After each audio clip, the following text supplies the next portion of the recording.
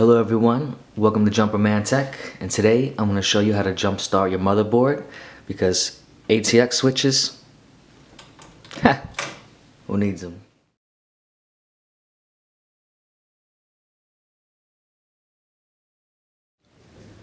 Before attempting to jumpstart your motherboard, it's always best to get an understanding of what exactly is happening.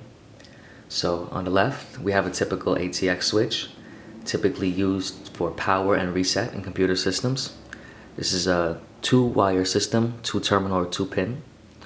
On the right is a multimeter, and I'm going to demonstrate and give you guys a further understanding of how this switch actually works. Okay, we're going to start by setting our meter to continuity, which is specifically this symbol right here.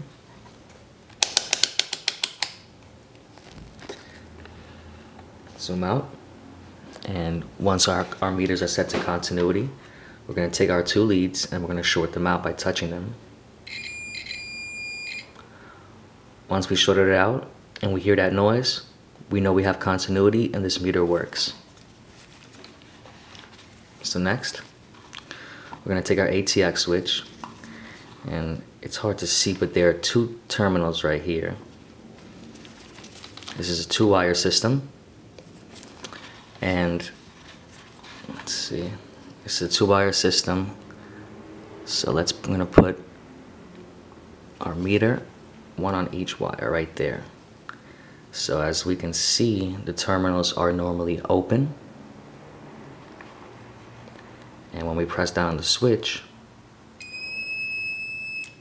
we hear that noise and we have continuity, and as soon as we release, it's back to normally open. So the way the switch works is it's a normally open contact, and when we press down, we close the circuit, but as soon as we release, it goes back to normally open. So here's a diagram for the system panel header, which is a 9-pin panel located on the motherboard, and this is where your ATX switches get connected. So these 2 terminals, reset and ground, are the 2 terminals where the ATX switch would get connected if you would use it for a reset. Above here, these 2 terminals, labeled as PWR-BTN and ground, power button and ground, would be the 2 terminals used for power. So to give you guys a demonstration here of what we're gonna do physically to jumpstart this motherboard, basically we're going to take any type of conductor, a wire, even a screwdriver, to touch these 2 terminals right here, power button and ground. You could even use this right here. So you would touch it for a split second and let go, and it's as simple as that to jumpstart your motherboard. Okay, so here we are at the system panel header on the motherboard, just located right here. You can even see it says right there, PWR, BTN, and reset.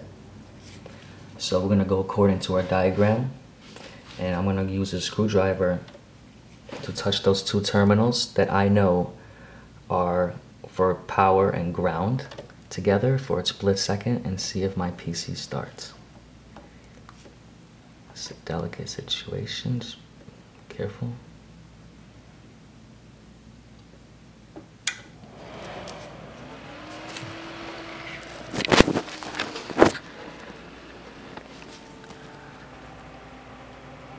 There's the graphic card, power supply. Come on, give me a screen.